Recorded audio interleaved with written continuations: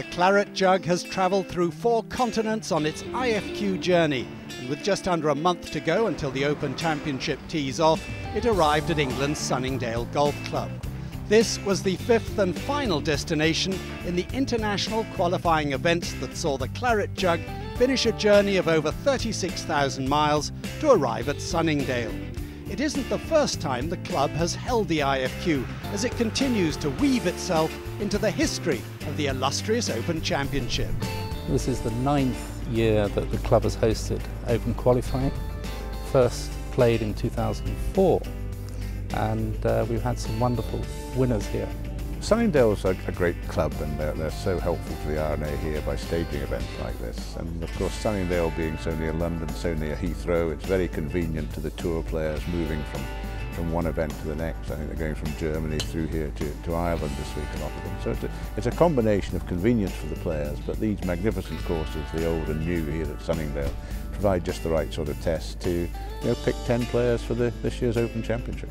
I think there could be some really low scores today. We have super conditions, the greens are receptive, and some very experienced winners out there who I think will attack the pins today. 96 players battled it out over 36 holes, with 1 round on each of Sunningdale's 2 courses for the 10 available spots. And among the competitors, some recognisable faces. But it was a more unfamiliar face to most who set the early benchmark. England's James Morrison with a first round 63 to lead the way at 6 under par. This is my 3rd year on tour. I played the US Open at Pebble Beach my 1st year. I finished bogey here last year to miss by 1, so I really want to qualify this year. I mean everything. I mean, obviously the ultimate would be the Open at St Andrews, but it's not there this year, so any Open's fantastic. Jose Maria Olazabal was also putting together a good round, but this bogey on 18, one of 3 for the Spaniard in the final 4 holes, left him with plenty of work to do in his 2nd round. Well, I'm disappointed on the way I finished. I let 3 shots go away in the last 4 holes, and disappointed with that. I still have a chance this afternoon, but I'm going to have to play a little better than I did the last few holes. While some of the late starters were still enjoying lunch at the midway point, James Morrison was continuing where he left off. This birdie putt on 18, so close, but he would sign for a 2nd round 68 and set an early target of 8 under for the day. I hope I've done enough. I think I'm leading right now, but I won't be leaving anytime soon, put it that way. So fingers crossed it holds on. I'm delighted. Played very well. I want it to be tomorrow now. I want to play now.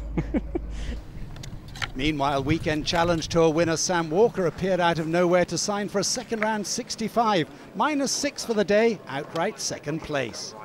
To do this today, it's just great for everybody, for my family, my manager, my caddy. It's just everything's fantastic today. Ross Fisher finished his 1st round with 3 birdies on the bounce, but was struggling on his 2nd. This par putt on the 9th kept him in the hunt at 4 under before a birdie 2 on 17 secured his spot. It's tough because you've had a good score.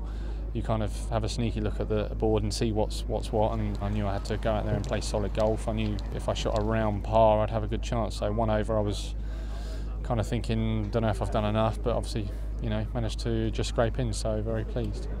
8 players had tamed the Sunningdale courses to book their spot at this year's Open Championship, and with just 2 places remaining, it came down to a play-off. Ollie Fisher and Oscar Floren fell at the 1st hole before this long putt from Torbjorn Olesen. A birdie ensured automatic qualification for the Dane.